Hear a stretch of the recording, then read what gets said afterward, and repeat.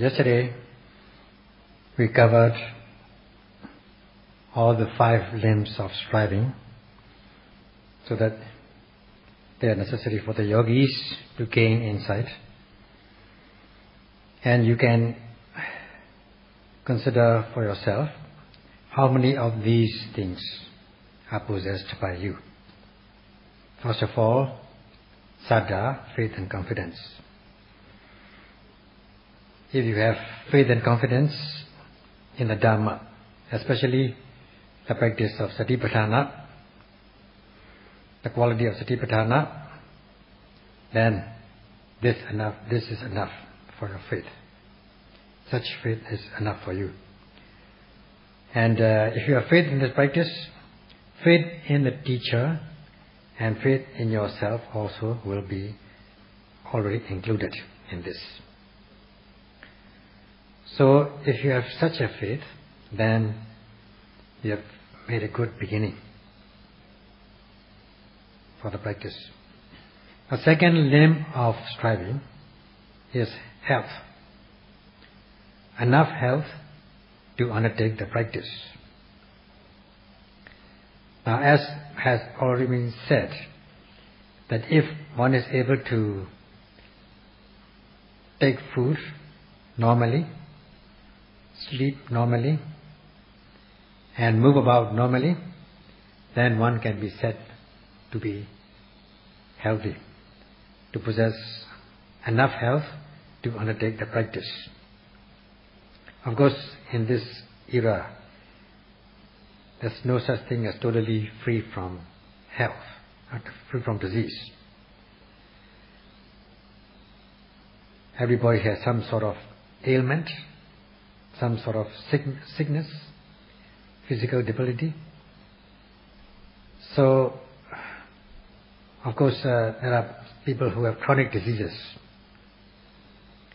And of course, it is difficult to be totally free of disease at this time. If one must practice only when one is totally healthy, free of disease, then it will never be possible to undertake the practice in one's life. So as regards the second factor, second limb about health, one cannot be totally free of disease. Even for some yogis who are sick with some kind of disease can practice meditation if they are really energetic and have real faith. Even for some people who are at the dying moment can practice and gain insight. There have been cases like this. So nobody can be totally free from disease, from health, from the disability. Of course, we can say that by mentioning this limb of striving, health as one of the limbs of striving, that if you are healthy, so much the better. So by seeing the yogis who have come here all the way, they are practicing normally, they are said to be healthy, and they are healthy enough to undertake the practice. So you can be encouraged in this aspect.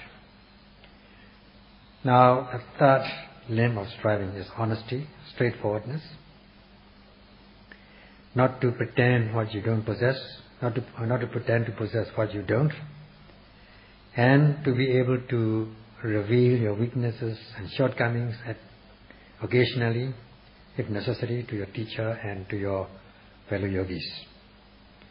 We can say that you possess this kind of quality.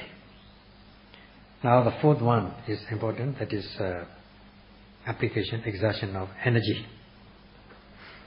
Now in the beginning of the practice, you apply this initial launching energy, but that's you don't have to be afraid of that by hearing energy. It's not so intensive in the beginning. There's only some a small way of the exertion of energy in the beginning. However, in the course of the practice, while you are exerting this initial launching energy, you may come to a situation where you tend to become slack, and even if you have energy in the beginning, you become exhausted and will not wish to exert more energy, become sluggish. Now we need to apply a second stage of energy in order to overcome this situation, to boost up this energy with the second stage of exertion. Then it will become more intensive, more severe, higher exertion of energy. Now when you overcome this situation, that is sluggishness, slackness, pain and so on, then what is your goal in the practice? So if you have enough faith in the practice, then your goal should be at least to realize the first path.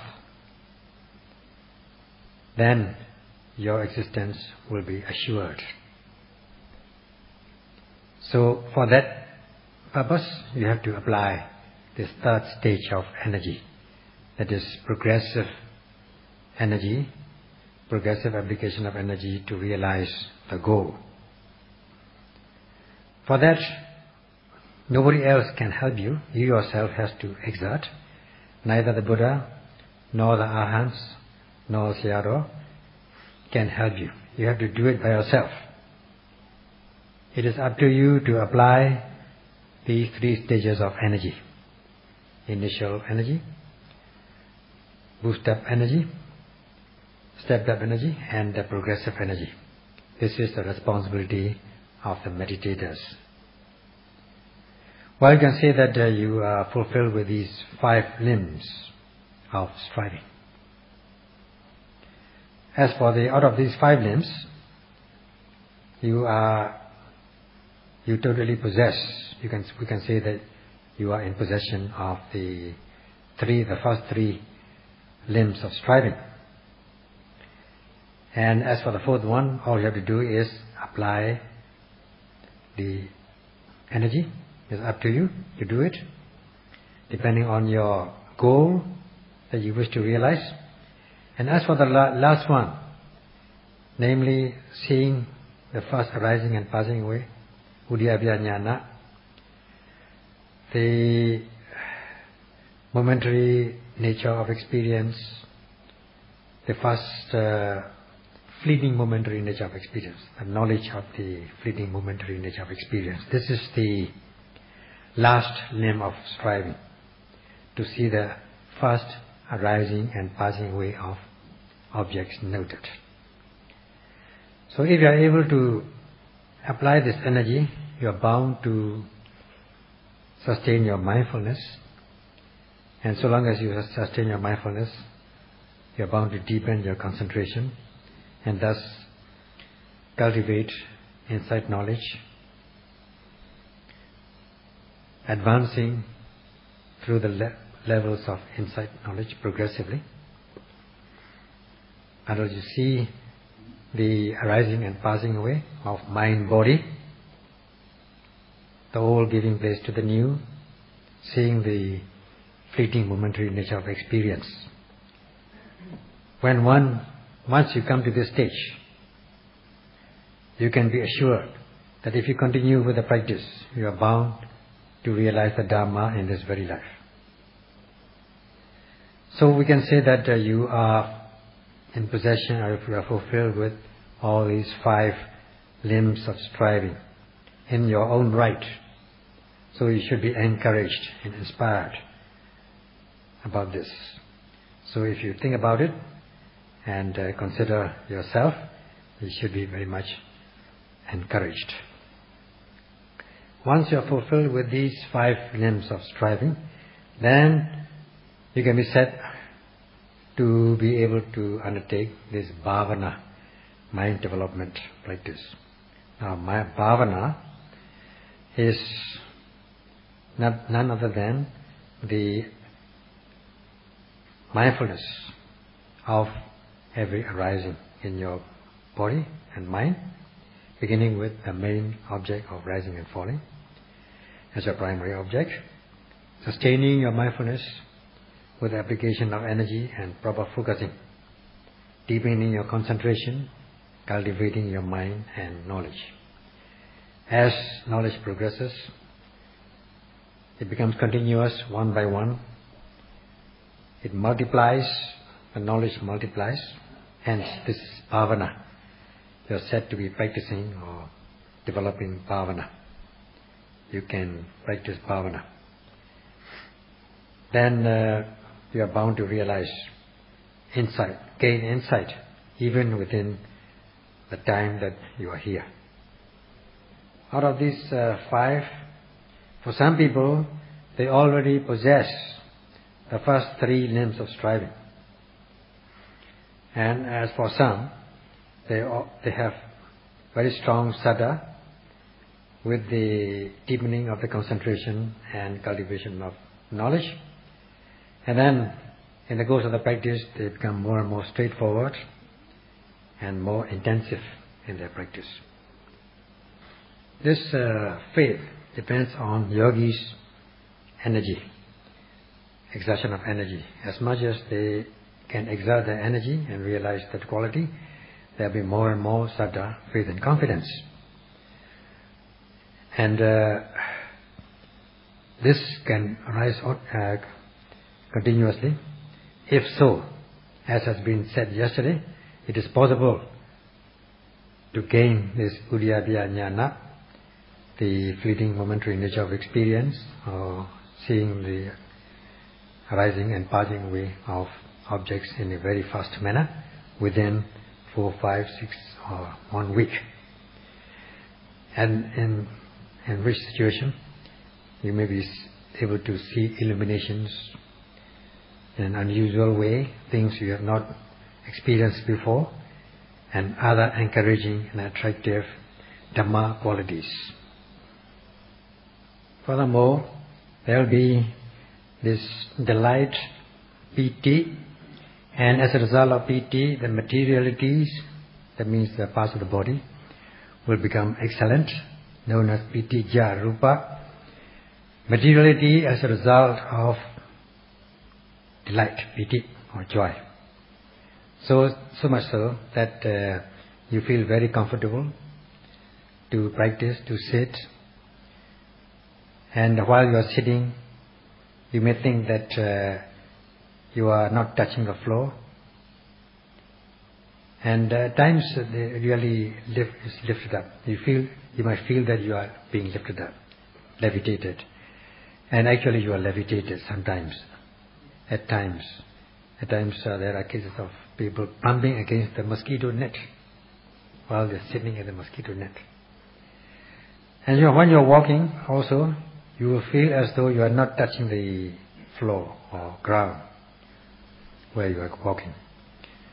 And you'll have physical and mental happiness, physically healthy, physically good, mentally good.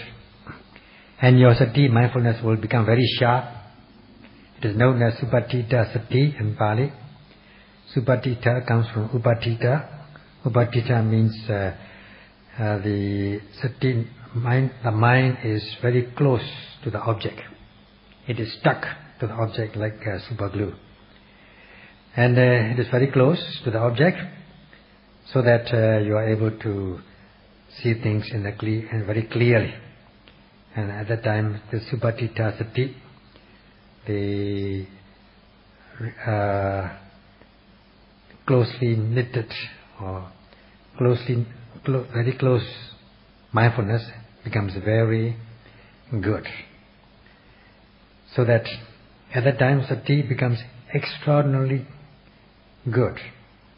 And whenever you think about something, for instance, a distant thing about something, an incident which happened in the distant past or even in the immediate past, these things will come into your vision, come into your mind very clearly, like you are attaining the supernormal power, abhinyan, because of your excellent quality of mindfulness. So as much as this mindfulness is sharp and effective, your insight knowledge also will be very sharp and effective.